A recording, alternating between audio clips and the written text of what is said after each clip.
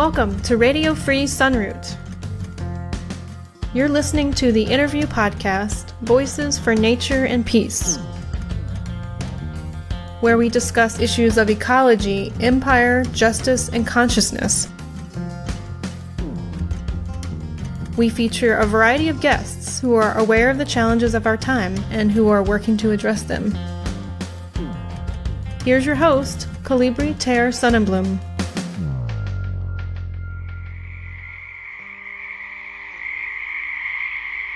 Episode 20, We Are All Prey, featuring Joanna Pocock. Joanna Pocock is an Irish-Canadian writer living in London. Her writing has notably appeared in the Los Angeles Times, The Nation, and on the Dark Mountain blog. Her most recent book is entitled Surrender, and is a memoir that mostly focuses on her adventures in the western United States. There, as she experienced menopause, she explored the history and nature of the landscapes and met various rewilders, including the notorious Finisia Medrano. The book takes its name from an eco-sex convergence that she attended. Joanna and I talked on June 25th, 2020. Using her book as a jumping-off point, we covered a variety of topics, including settler colonialism, rewilding, cultural appropriation, how sexuality changes with age, social media, cities, the challenges for youth in today's world, and finding home in a placeless society. In the background of all of these subjects was the environmental crisis, which alarms us both.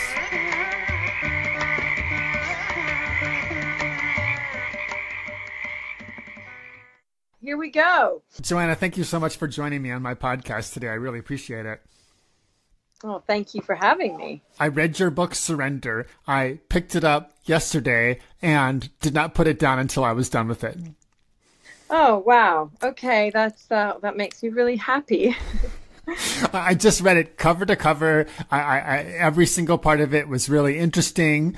It was also intriguing to me because I knew several of the people that you were talking about in there too, because I've met them or they're personal friends of mine. So that also held my interest.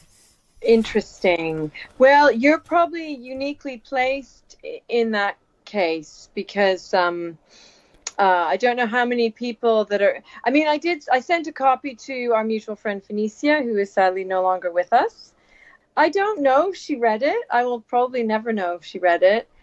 She certainly read parts of it that involved her and gave me her blessing on those. So I'm happy about that. And actually, Peter Michael Bauer did read the bits about him. So I sort of sent bits of the book as I was working on it to people that were in it so that they didn't feel they were represented unfairly. But that's something maybe we can talk about later, or I don't know if you want to talk about when we write about real people in our books and how that works out. Oh, that is definitely an interesting question. Yeah. I do first, I think, want to hit on just what I felt like was the theme of Surrender. Mm-hmm. And to me, it felt like the theme was we are prey. Right. Okay. So I got that right. You got it. Yeah, totally. Yeah. I mean, it's funny. I think some brains, I think a lot of people, we're constantly looking for the answer for things. We're constantly looking, how can we fix this? How can we fix that? And I guess my brain is I don't know, made up in such a way that I'm always trying to sort of get to the essence of things. And I actually think the essence of so much of what is wrong is that humans refuse to accept that we are prey.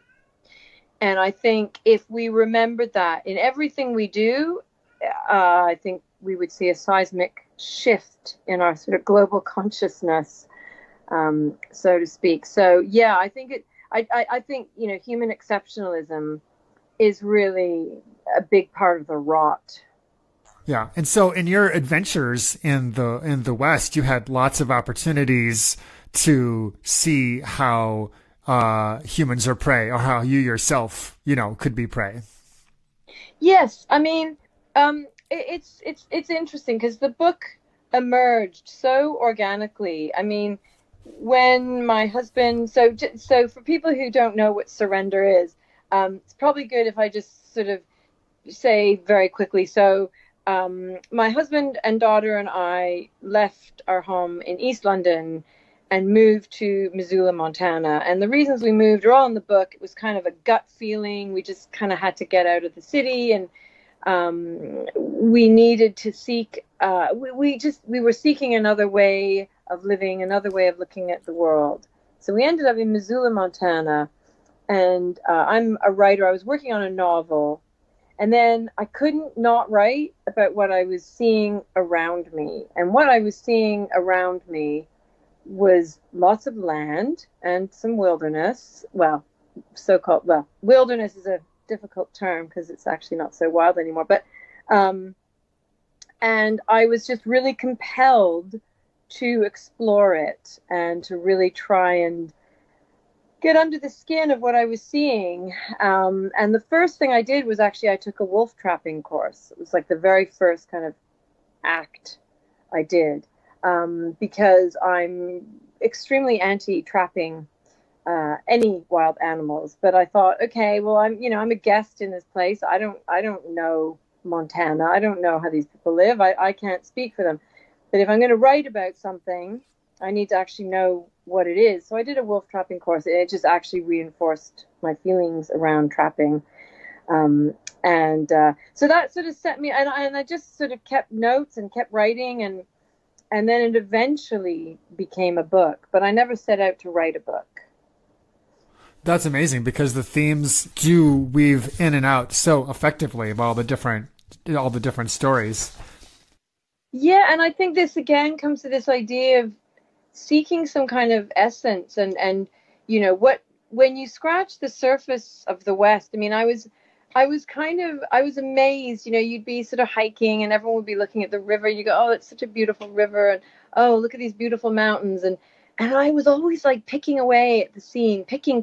And what do you get when you scratch the surface of these beautiful landscapes in Montana? You get mining and extraction, and you get genocide, and ranching, right? Which is a form of extraction in a way, in that it's just taking from the earth. And I couldn't shake those thoughts from my head, and I think that's partly why every time I sort of sought out someone who could tell me something about land in the American West, somehow, somewhere along the line, we would end up talking about extraction, as you said, ranching, the stolen lands from the First Nations, Native American people, and those themes run through, because I didn't feel that I could really look at any of the West without confronting those things. And actually, I say to friends, in a way, the book is sort of menopause meets mining, because it is very personal, but it is also very political. Yeah, I myself moved to the West early in the year 2001 to Portland, Oregon, and I was fortunate enough to meet some forest defense activists right away. So I got to go out to the old growth forest right away, etc. And then since then I've traveled around the West quite a bit, and I had a lot of the same observations and the same epiphanies or conclusions that you did, namely that it's this big, beautiful place that's being, raked over, and that it was stolen so recently, and you can still feel that theft, Right. Because I lived on the East Coast for a little while too, like in Boston. And I remember writing a poem when I was in Boston about the other underneath, I believe it was called. And the other in this case was, what I think I would now refer to as maybe the great mysterious, or something like that, But what I felt in Boston was that whatever was spiritual or transcendent or whatever about the land there was so buried, so you could not detect it. You couldn't feel it in everyday life, like you could lay down on the ground, put your ear on the ground. You wouldn't hear it because it's just everything back east has been so buried for so long. And I've also been to Europe, and you know, it was years ago, and it was before I was thinking about such things, you know, but it strikes me that Europe is even more so, because there's so very little there of what one would call wilderness. Right. And actually that was something I think, I mean, it's interesting because I grew up in Canada and then moved to London sort of via New York for a while. Moved to London when I was about 24, and I've been here ever since, apart from our 2 years living in Montana. And, you know, it's very easy to switch off here in Europe because, you know, the original inhabitants, I mean, who are the original inhabitants? My lineage is Irish mainly. And, you know, we're so removed from anyone with any connection to land. I mean, there are people here whose families have been, you know, farming for generations, or, you know, cutting peat, or, you know, fishing and that sort of thing. But when you go to North America, when I go back to, you know, not so much when I go back to Canada, because, yeah, that's a long story. I don't want to get into that. But certainly when I was in the American West, you know, the people who are connected to the land are there. They're vibrant and thriving and all around you. And it really makes it all the more vivid, the kind of the travesty of how First Nations people were deracinated from their culture and language. And I actually have found that very difficult to be around. That feeling of sorrow. And I think that's partly why I was, you know, throughout the, you know, the research that I was doing that ended up becoming Surrender, and meeting people like Finisia, or meeting, you know, river reclaimers and ecosexuals and Peter Michael Bauer, and people who were sort of, in my view, doing good things. And, you know, Michael Ridge, who's carrying on Finisia's amazing vision of living nomadically around the American West. And, you know, there are a lot of people doing amazing things. And I needed to know that, I think. Yeah, there are. And like I said, I've met, you know, some of the same ones, and I got to spend time with Finisia. I always called her Granny. I always called her Tranny Granny myself, but, you know, well, I'm queer. And so to me, she really felt like a granny in that way, you know? Yeah, she felt totally like kin in that way. So I always called her that, you know. You know, one thing that I thought was interesting that you talked about is you were talking about the preppers and the rewilders, and you said that both of them, in your mind, were looking to the past, sort of an idealized past, or you wouldn't use the word utopia, but I think I might, to say what was inspiring them. Yeah. I mean, yeah, I think there is an element of perhaps nostalgia. It's very hard to look to the future and feel hopeful, in a sense. And I think humans, we have a tendency, particularly now with the sort of climate catastrophe, to look to the past. But I think the past that the preppers look back to is what I wouldn't particularly call the past they look back to a good past. I think they look back, and this is my opinion, and I'm sure there'll be loads of people out there sort of shaking their fists at what I say, but you know, people like the Hammonds, or, you know, who are the guys, the Bundys, you know, I think their idealized past is when Europeans ran roughshod over the West and could, you know, indiscriminately kill whatever they wanted, and, you know, shoot whoever they wanted. And it was a free for all. And I think that's their idealized past. Whereas I feel that perhaps with some of the rewilders, their idealized past is maybe further back than that, like 10,000 years further back. You know, when we humans were stewarding the land in a sustainable way.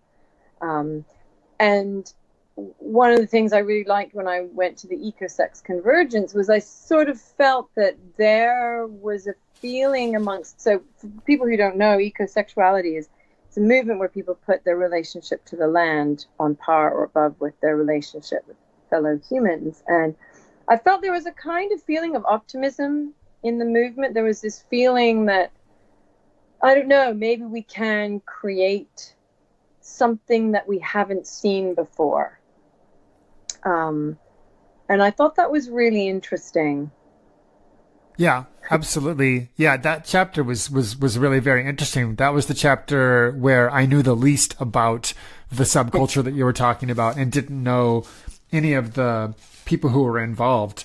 And you talked in there about the small exchange made clear to me that I had zero interest in interacting with this man. Oh yeah, there was a man who was like maybe hitting on you, I guess. You didn't put it that way, but I guess that's what I meant. So I hadn't always been like this. I was rapacious in my 20s and 30s and led by sex. Boyfriends accused me of being a nymphomaniac. I was wild and hungry for experience and had several boyfriends on the go at once. Being sexually faithful is something that only happened when I had a child in my 40s. Sex for the sake of it has lost some of its appeal, and I am surprised by how comfortable I am with this new phase in my life. It feels more like a gain than a loss, more like a power than vulnerability.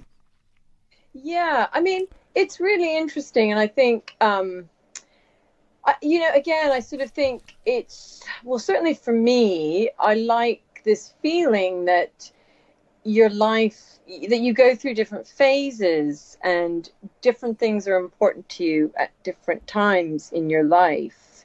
And I've always been someone who's tried not to sort of fight that. I sort of think of my body as a wild place, and I don't really want to have to tame it. That's not to say that I'm like, if you were to meet me, I'd look very normal. I don't have piercings and loads of tattoos and dyed hair.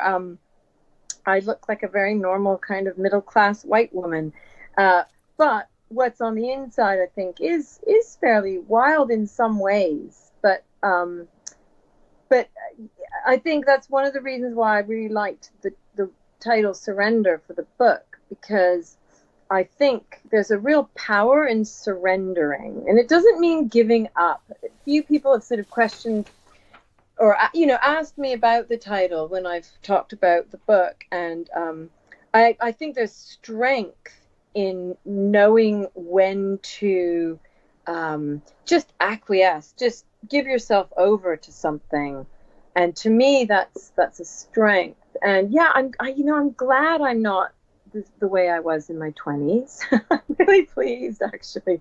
It's a shame you and I didn't know each other in our 20s. We would have had some fun, I think. we would have been out on the town having such a great time. Yeah. Oh, yeah. Oh, yeah. But funnily enough, in this is slightly off piece, but the one of the women who ran the eco-sex convergence I was at is this woman called Terre Chiachi, and amazing woman. And she's the person I do some ancestral channeling with. And she actually knew, Finisia and her actually knew each other, funnily enough. Yeah, so there you go. All things connect eventually. But yeah, so it's interesting. It must have been interesting for you reading that bit because, as you said, it's not something you're so familiar with. Yeah, I mean, obviously I'm not familiar with these different changes that women experience, obviously. And so I appreciated the fact that the menopause was a theme that kept coming back over and over again in the book, because it isn't something that's treated very often in fiction or nonfiction. You don't really see it in movies very much. I mean, maybe it comes up every once in a while in a television show or something, but I think that it's kind of ignored, and that seems strange for what a significant thing it is.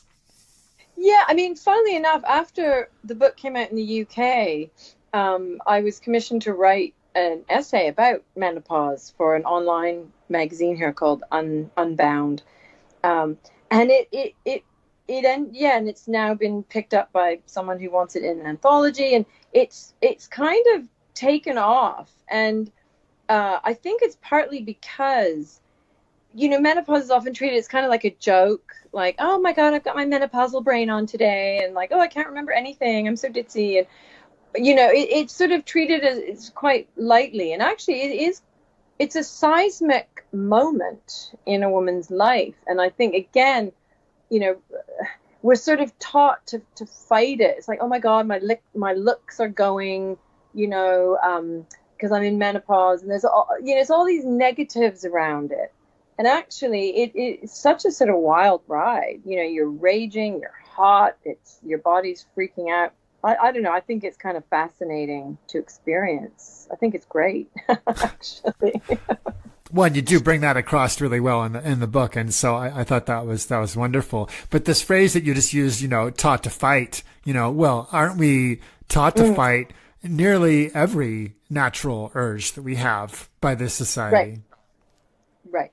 I mean, isn't that kind of the point of patriarchy? It kind of seems like it, Yes, I would agree with that for sure. And it's interesting being the age that we are. I really remember the 80s, and which had a lot of bad things. Thatcher and Reagan being two pretty horrible things about the 80s, and this sort of rapacious consumer culture, which I felt really took off in the 80s. But one thing that I thought was maybe better back then was this idea of sort of gender bending. And I think, there was a sort of more fun around the fluidity of what a woman could be, what a man could be. And I'm personally feeling at the moment that there's a lot more misogyny around.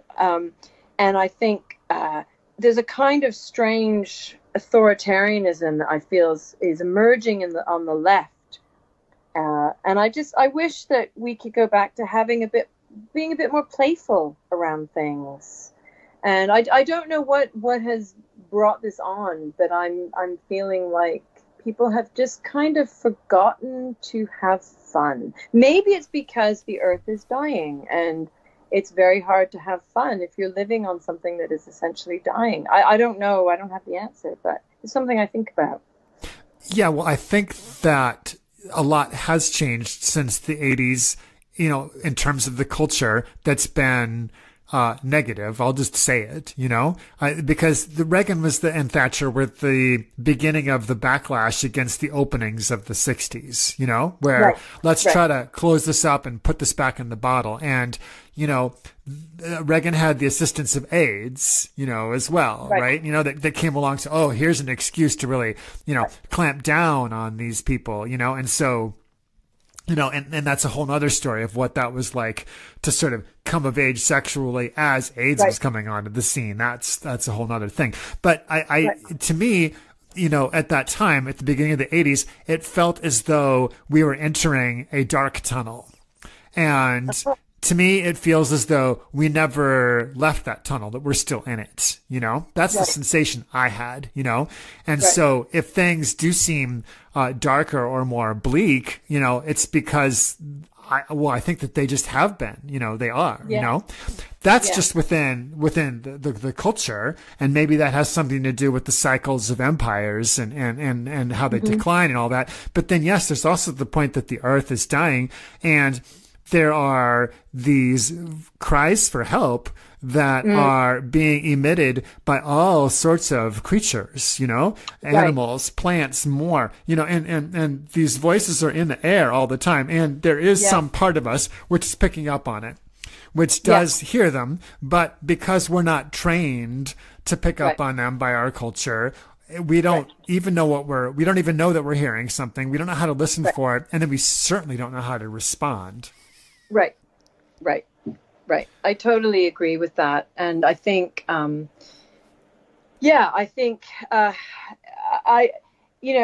it's funny. I don't know if you find this being a writer, Kollibri, but when you're writing stuff and you're processing it and you're thinking about it, there's this idea that, we should try and come up with an answer.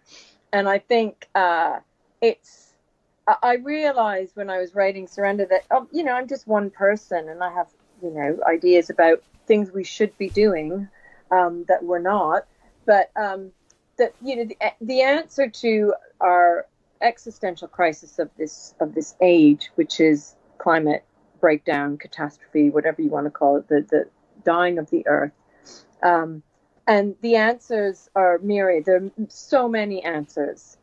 And I stopped sort of trying to be this person who can answer them in her writing. Like what I try and do is isolate a problem, look at it from as many angles as I can, and then just try and get that out there and hope that some people might read it and it might change their consciousness on some level, or just maybe change a little bit how they might look at the earth. But it's today has been a bad day. There's just some days, I don't know if you find this, where you just think, oh my God, there's so much plastic in those oceans. The nanoparticles are everywhere. And I think I mentioned this in the book. Maybe I don't mention it in Surrender, but my sort of big epiphany in terms of the earth was when I was probably about 12, and I was in a doctor's office and I picked up a National Geographic and I read that there was, I think it was DDT, or it was certainly a chemical, had just been found in the breast milk of polar bears. And I just remember thinking, that's it. We're fucked. Like, that's it. You know, we've done it. You know, we've poisoned the breast milk of polar bears. Like, you know, and I'm having one of those days today. I just think we're fucked. And then, you know, but then yesterday I was reading about Winona LaDuke and the amazing stuff she's doing. And it's like, okay, I just need to sort of tune into, if I was a radio, just change the channel, tune into some good stuff, because there is good stuff. And I guess it's just this constant, like, up and down, up and down. I don't know if you feel the same way, but I certainly do. Yeah, I definitely have those same experiences. And as for feeling the pressure to come up with an answer, you know, as a writer, I do feel that too. And there's those people who are like, well, you can't mention a problem unless you come up with a solution. And I have also come to feel that that's ridiculous, and that it's not unnecessary for me to also try to provide an answer. And I've also been wondering if that isn't part of the hubris of our culture, right? That we feel like we even could. It's like, well, don't we have a track record going back about 10,000 years showing that we don't fucking know what we're doing? Right. So I totally agree. And it makes me think, I don't know if you've ever read that book. Oh, what's it called? Oh, I can't remember now. It's a book about a guy who goes to Japan to learn how to shoot an arrow. And there's this old Japanese skill of archery. And you spend years and years and years not looking at the target. Like, there's no target until you're basically a master of this arrow. And then you get to look at the target. And I just think that's such a great metaphor. And I tell that to my students, you know, with writing. It's like, don't look at the target. You know, you can't, I don't know. I think it's a very Western way of looking at things, of like, here's a problem and now we're going to solve it. And actually, sometimes you just need to walk around the problem, sit with the problem, examine the problem, and answers will emerge. And I totally agree with you. I think in a way it's almost part of the problem is the way we think about these things, for sure. Well, and certainly I feel that as a writer, part of the reason that I will bring up something is because someone else, once they're aware that that's the situation, could be like, oh, hey, how about this? You know, because that happens in everyday situations. If you're in a group of people and you're trying to figure something out, you know, you put it out there, and then sometimes someone will say something, well, I never would have thought of that. I never, ever would have come up with that given 100 years. And yet it just came off the top of this person's head. And so, you know, it's an unrealistic expectation that one person, you know, should be able to do everything. And I also think that it's an unrealistic expectation that one culture should be able to do everything. And so it was really fitting, I thought, that you mentioned paying attention to Winona LaDuke, because I feel like that's one of the things that we should be working on at this point. And when I say we, I mean the dominant culture, right? Is paying attention to what people who are not in the dominant culture have to say. Right. Yes, absolutely. And I think for me, writing is about having conversations. And I think, again, it all ties into this way of looking at the world and thinking about the world. And it's been very interesting for me having a book published in the UK, published in the US. It's being translated into a few different languages. And I certainly don't feel in any way that like I've arrived or like I'm a writer now. I just feel like maybe I've opened up the conversation a little bit more amongst people who maybe weren't having that conversation. But I definitely don't feel, that it's my place or whatever to kind of tell people what to do or how to think. But to have conversations, absolutely. And that's why I do what I do, really.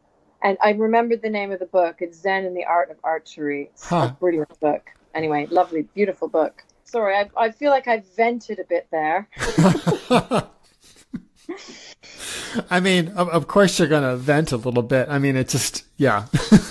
I mean, that's just part of it, for all of us at this point, I think, there was an interesting thing you wrote about, the eco-sex gathering where you said you were talking about the, young people at the gathering. And you said, like many of the 20 somethings I spoke with at Surrender, this person held two opposing ideas in his head, that there may not be a livable planet in his lifetime, and that he wants to have a productive life in spite of this. These are ideas I did not have to grapple with in my 20s. Yeah. I mean, I was very aware, as I said, from a young age about the environment. But certainly when I was growing up, I thought, okay, we are fucked. But there was definitely this idea, there is hope. Like, we can get together and we can stop what we're doing. And, and then the EPA came in the 70s. And so the Clean Water Act and the Clean Air Act, under Nixon. And that was, okay, people are taking this seriously. Oh my God, even the American government is taking this seriously.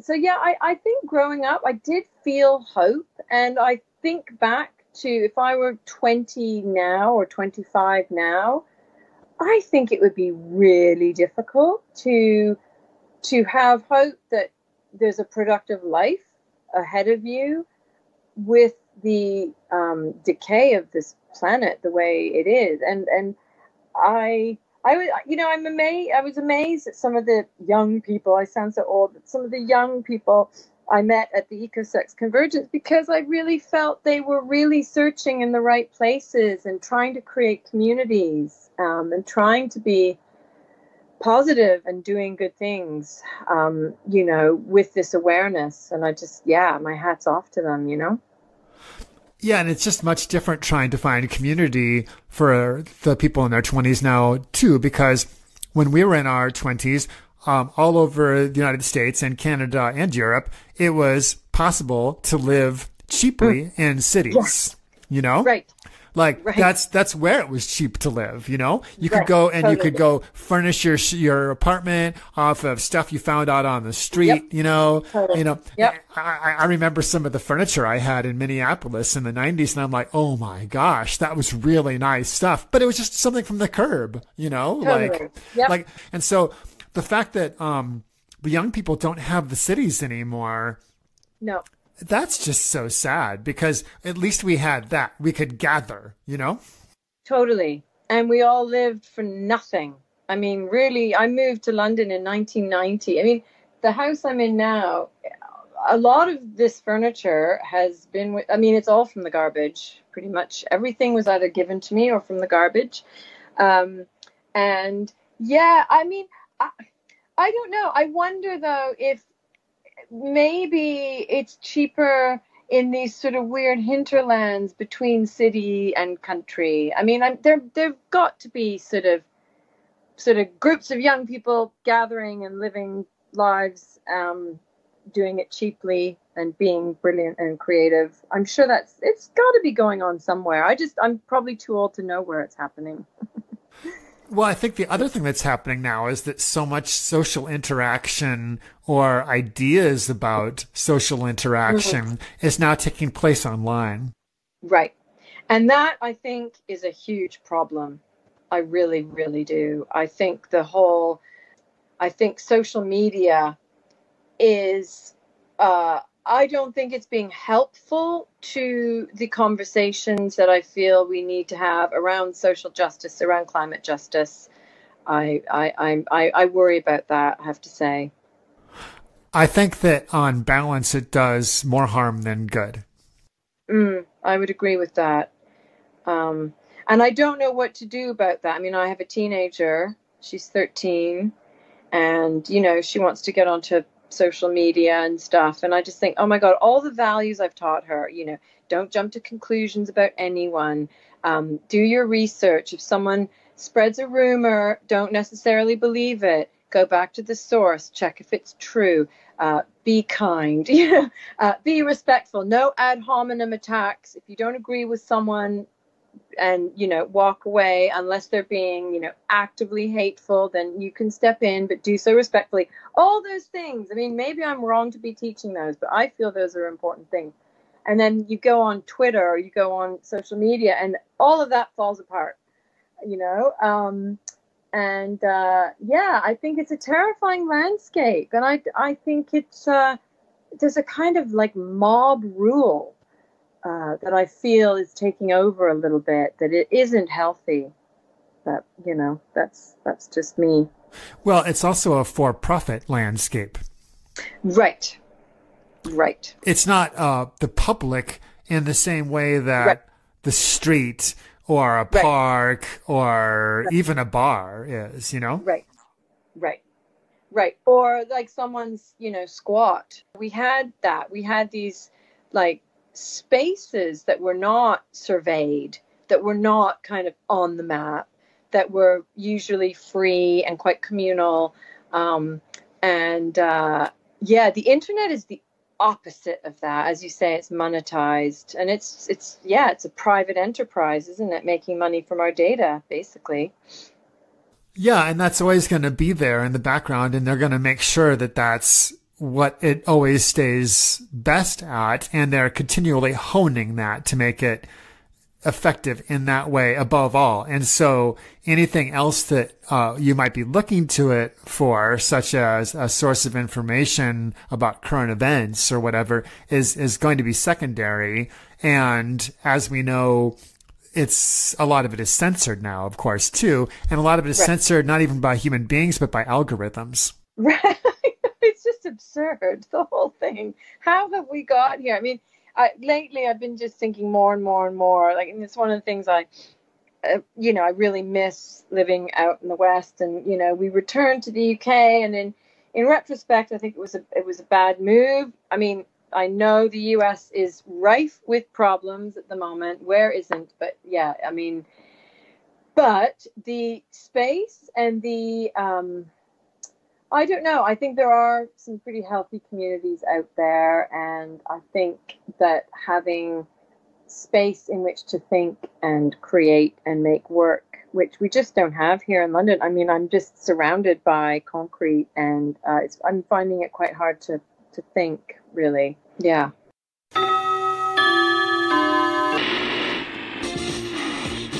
In a state of shock after the war. We interrupt our program for a brief message. If you appreciate this podcast, please consider supporting Kollibri on Patreon. Just go to patreon.com/Kollibri. That's KOLLIBRI. And now, back to our regularly scheduled...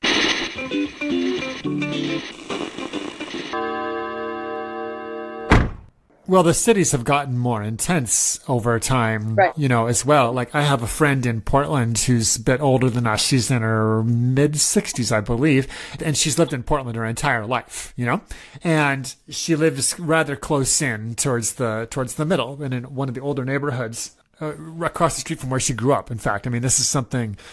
Not many people can even say things like that anymore these days, right? You know, but she did, right? And so, well, when the shutdown was at its peak about a month ago, or a couple months ago, you know, because of the pandemic, you know, and there was so little traffic on the street, she says, "Oh, this reminds me of Portland in the 60s," you know?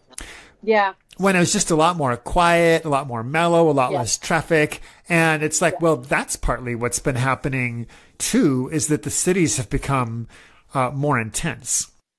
Totally. And I mean, on the one hand, I mean, one of the things I do like about living in a city is that, you know, you don't need a car. I mean, we don't really use petrol in our lives. We have a boiler. So when we, turn on the hot water, a boiler goes on, and that does use petrol. But ultimately you can, I think there are ways of living in a very environmental way in cities. Whereas, if we lived out in the countryside here, we'd need a car. We'd have to like shop in a supermarket unless we were growing all our own food, which, who can buy land in the UK? No one. And and as you know, I love your posts that you put up with your trials and tribulations and successes of growing things, and living on your own, trying to grow all your own food is incredibly challenging. Yes. We do need each other. We are not islands. And I think, it is possible to be in a fairly environmental community in the city, but I think that's getting harder now as well. Just because of the real estate, if nothing else. And I've read enough about London to know that that's one of the places where it's been the worst. Yeah, it's crazy. It's really crazy. And, people sort of, our neighborhood, which was like super like poor, cheap, run down. I mean, parts of it still are, but more and more people are moving here with money. And what happens is the whole fabric, and I've watched it happen, the fabric falls apart because the sort of people that are moving in or sending their children sort of to private school, so they're not like mixing with all the local kids on the street. And it's interesting watching an area kind of fray around the edges, and you just see how that just causes it to fall apart, and leads to people living these much more sort of isolated lives where, you drive the kids to school far away, to the private school, and then when they want play dates, you have to drive to other people's houses, whereas how we've done it and how a lot of people used to do it. Your kid goes to the local school, they meet up with their friends after school in the local park. There are no cars involved, no planning involved, and it's just this organic way of living, which even in cities feels like that's the whole point of being in a city. And people don't seem to see that. It's so strange. But again, I sometimes think, maybe I'm just old and I just have different, I don't know, the way I look at the world feels very much not au courant. It's not how people want to look at the world a lot of the time, I think. Well, there's been a decline in community and community ties in cities that one can look at, just as an historical trend, with sort of maybe the peak in American cities anyway, being when you had the ethnic neighborhoods that were really strong. Well, probably the 40s was really sort of the peak, because what started to happen in the 50s and the 60s was the great suburban build out. And then in the United States, you had the urban renewal, where they came in and were like tearing down old neighborhoods, and where they were shoving the interstate highway systems through, So like there's the famous example of the West End in Boston, which was like this close knit immigrant neighborhood, It was Irish, wasn't it? I believe it was Irish. Yes. So maybe you've heard of it, right? And so, a tremendous number of people living in, 3- and 4-story brick walk-ups, you know what I mean? Just like tenement housing, just jammed in there. And what they did was they demolished basically the entire neighborhood, flattened it, to build a new government center. And then all of those people, they all got new housing in like towers and whatever, like scattered around. Well, there's all those universities in Boston. So one of them followed the people. And what they found was that there was these high levels of depression, of suicide. People were less successful. So, they came in and took a good thing and wrecked it, And see, that happened really fast. That happened over the course of like a year or whatever, that they came in with wrecking balls. And then, and then over the years later, they found out that people were doing badly. But there's been kind of a slow motion wrecking ball.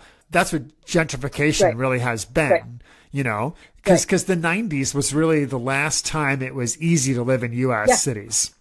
Right. And so... Here. Yeah. And so it's not just that, we're pining for the good old days, and that's just us wishing that things were the way they were that we're used to. It's like, well, no, actually, there actually was more community then. There were more of those things happening. Like extended families were living closer together. Children were playing on the street together. All those things, you know? Yeah. I mean, I think community, it comes back to sort of what we were saying before, this idea that, with this sort of need to be dominant, of sort of allowing someone to go, oh, we're just going to like tear down that neighborhood and we're going to move them all. I mean, whoever thinks that doing something like that is a good idea? I mean, there were slum clearances here that I think were quite successful, like in the sort of 1900s, or, 1910, sort of around then. But that's a slightly different thing, because that was done for sort of civic reasons. The intention behind it was very different. I don't think it was done to make money. And again, money is, or not money, the sort of desire for money is such a destructive force. And again, it sort of comes back to how we treat the land. I mean, we've monetized the earth, we've monetized the soil. And how do we come back from that? How do we sever this mindset of seeing everything in terms of profit? I just don't know how we do that.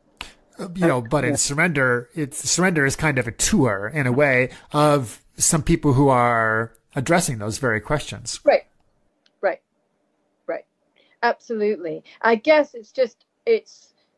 I'm glad I wrote it before. Well, I finished it when Trump got in. And so there are a couple of mentions of Trump in the book, but I'm kind of glad in a way that it's a sort of snapshot of that time pre-Trump.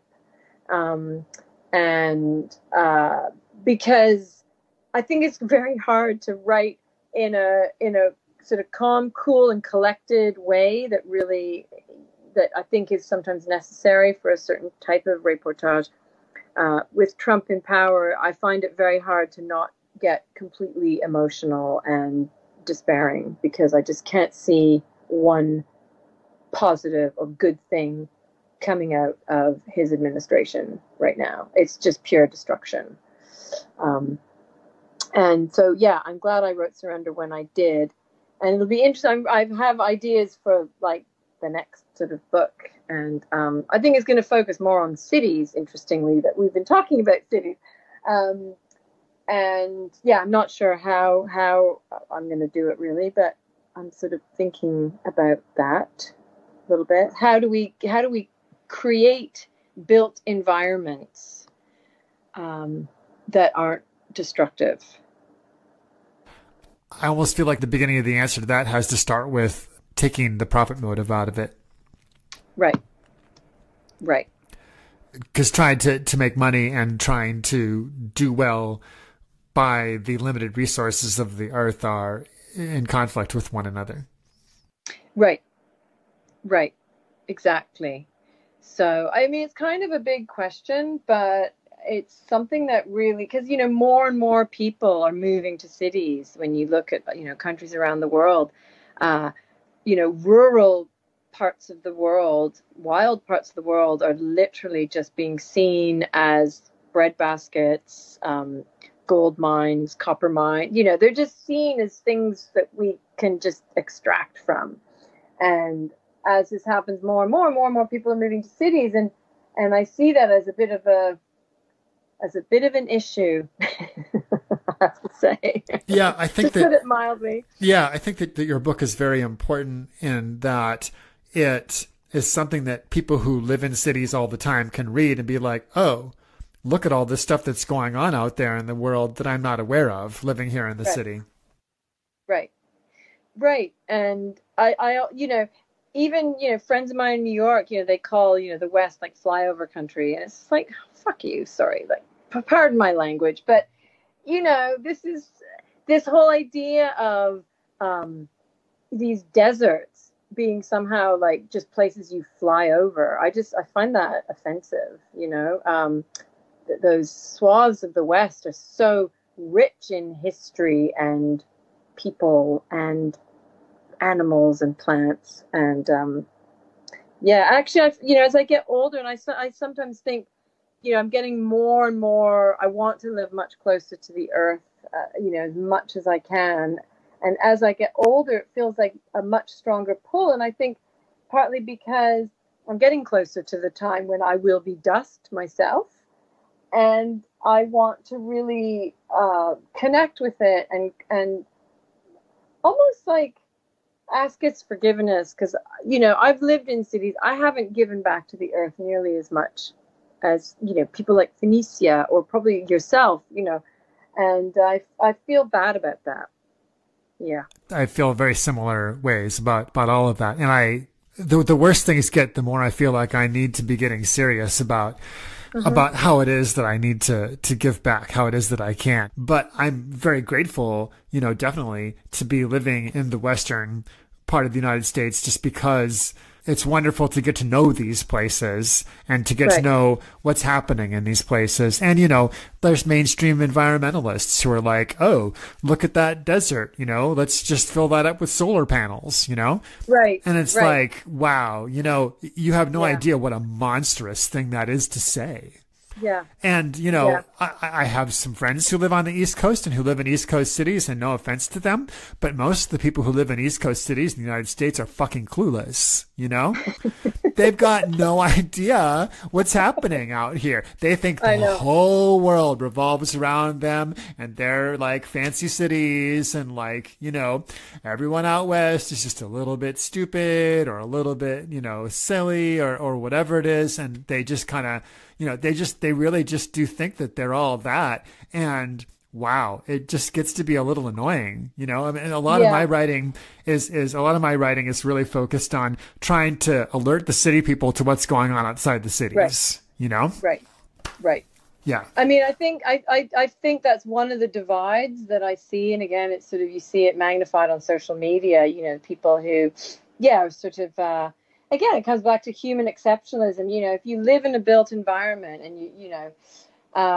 and you see all the amazing things that man has made and these skyscrapers and look at those amazing suspension bridges and you forget that actually we are hewn from the land. We are just little hunks of nature, And New Mexico, I love, by the way. I just have to register that. I absolutely love New Mexico. Oh my God, I have had some amazing experiences there. It's a beautiful part of the world. But are you struggling with the dryness? Because that's one of the things about the West that I worry about so much is the droughts and dryness and increased, aquifers running out and clean water. And, irrigation for food is one of the things that keeps me awake at night. I just find it so insane that we are filling our fresh waterways with poison. Like, I just find it insane. Yeah, and then using a vast amount of water for manufacturing things too. Right. And also, I think they've stopped it now, but they used to, server farms, where all our data is being stored, they used to have 24-hour-a-day massive sprinklers to keep them cool. Yeah. Again, fresh water, Now they've started building them in places like Iceland, even though, those places are now melting too. But, everything just seems so not, I mean, it always has. The world has never really made sense to me, ever. But it seems to be making less sense. But I think my dream is to live amongst more people who make more sense to me. That's my life goal, Kollibri.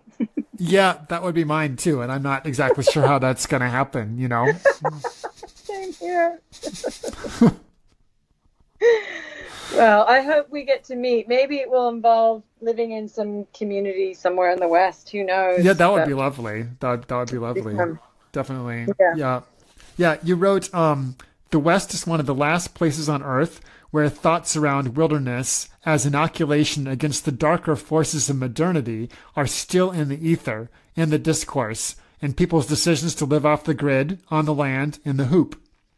For the first time in my life, I was beginning to understand the West and its promise, real and imagined, of freedom, escape, transcendence, and its promise to turn us from predator to prey.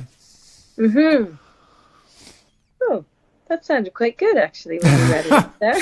Well, it's really nice, especially the real and imagined part, because as you keep coming back to over and over again in the book, there's the illusions that people have, like the Bundys, and would be sort of the more extreme example of that, oh, the West is just there to go out and to be free to use it up, Right.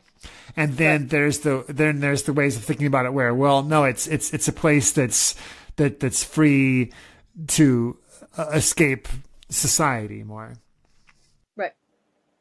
Right.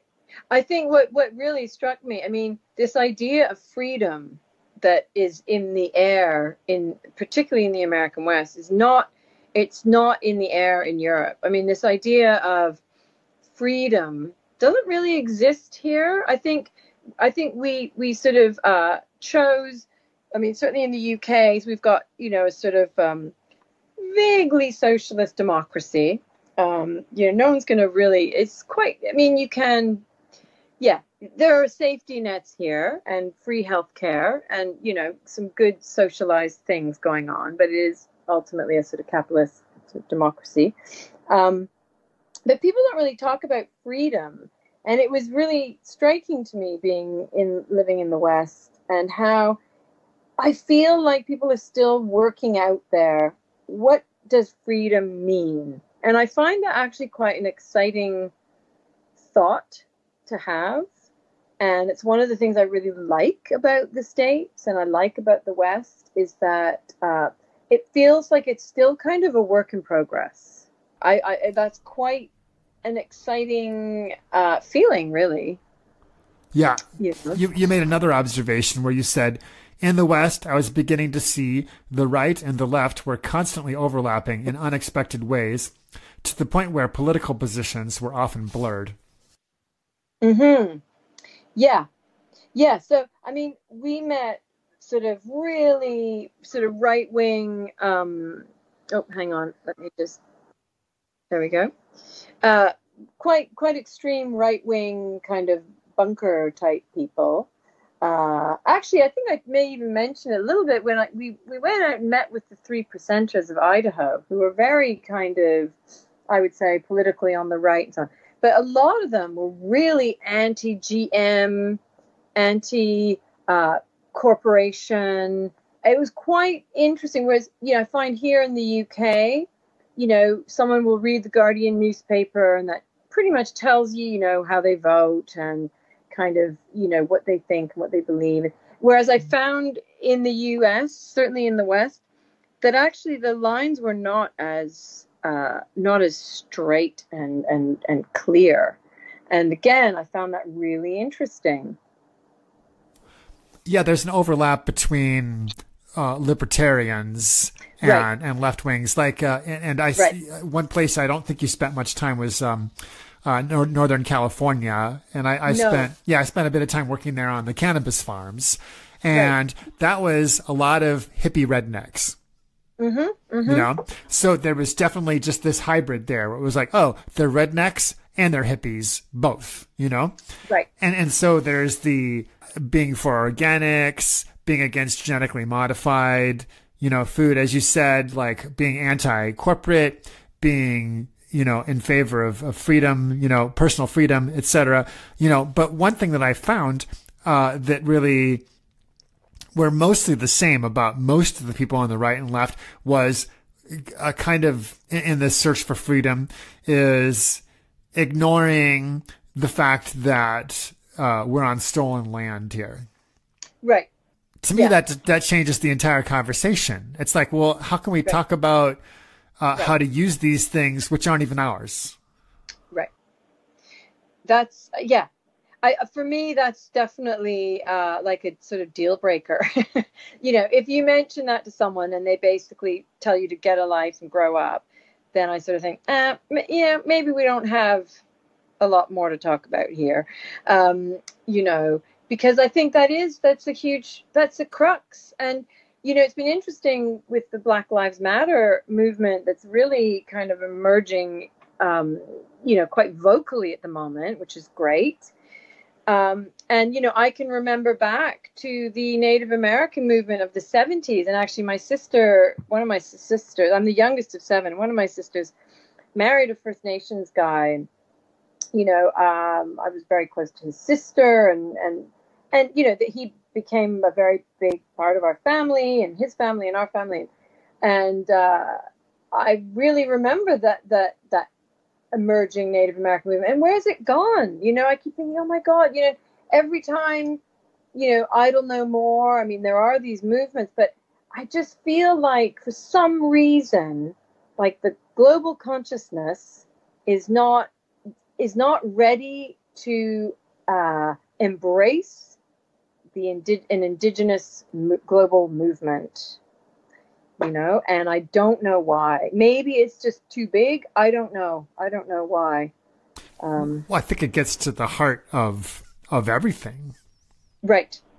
We have to question everything at that point. It's like we have to question where our houses are built. We have to question where, the resources come for everything that we're wearing and everything that we're using, and for a lot of what we're eating. I mean, it's just, it's huge. Yeah. And of course they're the people who have the real knowledge. I mean, there was a famous quotation from the 90s. There was United Nations had a gathering of indigenous people, and there was a speaker there who said, we represent, like 1% of the world's population, but we represent over 99% of the knowledge of how to live with the planet sustainably. Right. So I think that, for most people in civilized places, whether they would admit to it out loud or not, they would just kind of prefer if those people would just kind of disappear. I mean, I find it really shocking, and I just don't really understand why. Yeah, I think it would probably undermine so many people's sort of livelihoods and lifestyles. I hate the word lifestyle, but there you go. To admit all this and to see it, not even admit it, but just to see it. And a friend of mine who writes about issues in amongst indigenous people in Brazil, and she used the term walking libraries. And, a lot of these people are dying from COVID. There's a serious problem amongst indigenous people in Latin America and South America, particularly in Brazil. And a lot of the people with the knowledge are dying, sadly, from COVID. And, I find that devastating. I just find it completely devastating. And, again, what does one do with those feelings of devastation? Here I am in London, I have enough food to eat. We get by. We're not rich, but we basically just about get by. And, I think a lot of people feel this. There's this sort of feeling of, how can I stop this from happening? Is it because are we too polite? Maybe, or have the tentacles of capitalism been so effective at sort of ripping us away from the sources, from the important things, that we no longer feel we can make a difference. We no longer feel empowered in that way. I don't know. I'm sort of asking it like as a big question, not necessarily to get an answer, but just as something that like this keeps me awake at night. Well, because, Granny would say the young people, they don't even know what they are missing. Right. Totally. We don't know what we've lost. Right. And she was all about, telling us, what ecocidal motherfuckers we were for not doing anything about it. And she was right. She was right. Of course she was right. And that was one of the things I loved about her was that, she wasn't polite.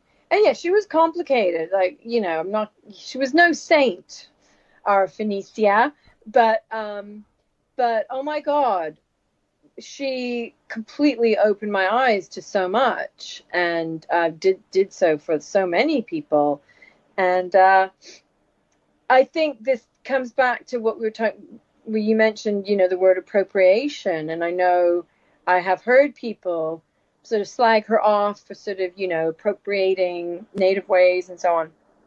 And I think the thing is, it's a very tricky place, because if you're living in a land where there are certain ways of living that benefit the land, then I think you should do those things and live in that way. Now, if those ways also happen to be the ways that the original inhabitants of the land also lived, I don't see that as cultural appropriation. I see that as people wisening up to the best way of stewarding a land. And I think it's quite frustrating sometimes entering conversations that go in that direction.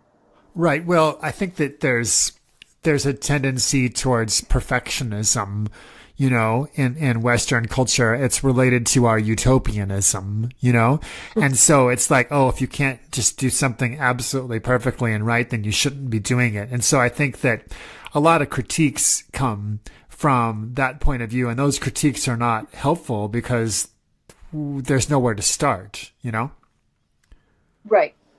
And I also had I have a friend, I did an earlier podcast with him. You could look it up. Randy Woodley. He's a Cherokee, and he's also a college professor and a farmer. And he talked about, on the topic of appropriation and this and that, he talked about how it's not just actions, but values, and that the values that Native Americans and Native American cultures have, that's the foundation of the actions. And so he was seeing that there could be appropriation where an action was taken without the values. Right. That, to me, that is appropriation. But it's funny because I've explained this, when I was living in Missoula, and people would sort of question people like Finisia, what have you. And when your starting point is the earth, when your starting point is the rivers and the land, and how to live in harmony with them, and how to live in a way that allows for their abundance to thrive, then I just don't see how it can be. I guess it's the intention, how that can be seen as appropriation, when really, you're perhaps maybe learning from people who know things, but you're also, your goal is ultimately the same. And actually, there was a wonderful piece in High Country News I was just reading, actually, while I was waiting for you to call me, about in Washington State, and how there's a sort of federal people and tribal people have come together to protect them. And it's a sort of happy story. It's great. More of this, please. And that's not appropriation. That's okay. How do we save these people, these animals? I see them as people practically, but I do really. And I think we're at a crisis point, and I don't think we've really got time to worry about some of this stuff. I think we just have to do it for the right reasons. But, yeah. No, I totally agree with that. When time is running out, there's a little less time to be academic about things. Right. Yeah. Right. One other thing you wrote in Surrender related to this is, I do not come from one land, I come from many, which makes this nativist idea of being connected to a place problematic. I am torn between finding my place and not believing that such a thing even exists. Yeah, that's the bane of my life, basically. That is the bane of my life. And growing up in the suburbs, I never felt connected to land. And I think it's actually horrible that so many people from the North American suburbs grew up on this stolen land, full of history, full of natural history and human history, and I was never taught it. And I think it's a kind of tragedy. And so I'm looking, and I used to have good chats with Finisia about it. And I said to her, I think I come from a bog in Ireland. Like, I think I'm a bog dweller. And she's like, yeah, you look like a bog dweller. And we used to joke. She'd say, have you found your bog yet? And I'm like, no, I haven't found my bog yet. And, you know, I think there are things in the way right now. You know, I have a teenager and she really likes the city and I don't want to uproot her. And there are sort of personal things going on in life. And I don't see myself in London forever. But finding one's place when you don't really come from a place, I just find that a really difficult conundrum. And I think other people probably do too. Oh, absolutely. Definitely. I mean, I was born and raised in Omaha, Nebraska, you know? Right. Like right. I, you know, got away from there as soon as I could, you know, right. and go back as infrequently as possible, you know, like I just, it strikes me that we probably have similar feelings about the places that we were born, right? So then, right. yeah, and well, my home countries, if you want to put it that way, you know, well, Norway's not taking me back. I'm fifth generation over here now. Like they've got, right. you know, they're not going to touch me. I mean, what am I supposed to do? You know? So right. I totally hear you. You also wrote, the call to home then is as much about one's closeness to the earth and the pull towards the land of one's ancestors as it is about our mind's work, the people we meet, the place where things align to tell us we belong. Right.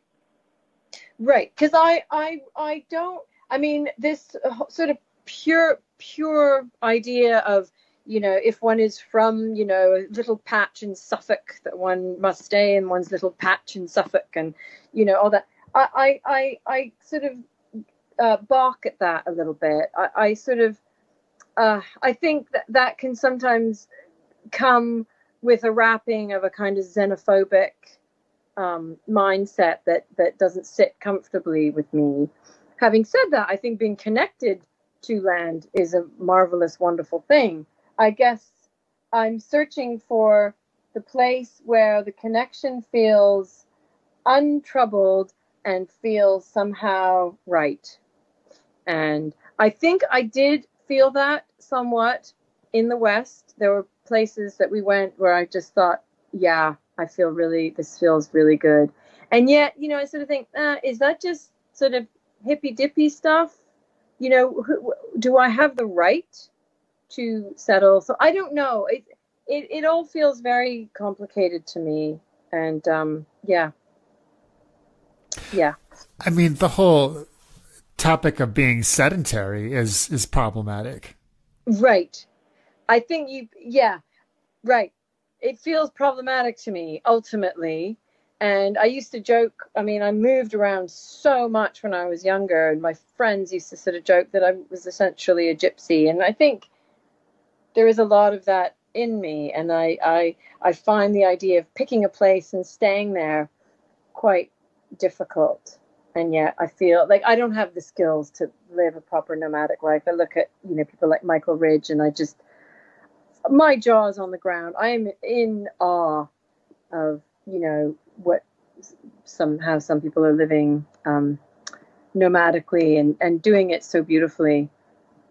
Yeah, I mean, the life that was led before, you know, in the American West was, okay, we're in this place at this time of year, you know, here we are for winter. Okay, here we are for berry camp. Okay, at this time of year. Okay, now here we are to pick pine nuts or to catch salmon or whatever, right? And so there was a natural movement from place to place because that's when these things were there. I don't want to say when those resources were available, because resource is a modern concept, you know, but they were there because that's what was going on in that area. So then you compare, and in Surrender, you mention all these little towns, you know, that you go to, and, you know, a lot of them are run down to one degree or another, or they don't have jobs there anymore, because in a way what they did, you know, by going and mining all this copper in this place until the copper was gone, and then the town sort of goes into a decline. It's like, well, yeah, because that's kind of like staying at berry camp after there aren't any berries anymore, you know,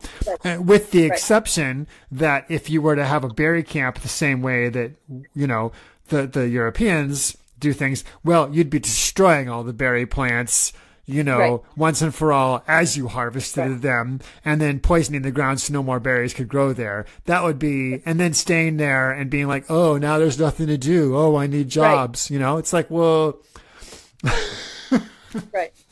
I mean, that's the thing. I think ultimately the society that I was born into is ultimately a very schizophrenic, hypocritical society based on lies and fictions that are really deeply unhelpful. And I guess, part of writing Surrender was me trying to work out like a way of remaining sane or just working through this stuff, not so much in a therapeutic way. Maybe there was an element of that, but just more in a deep personal way of how, I think a lot of people, how can I live well on this earth? I think it's a really basic question that I think a lot of people ask.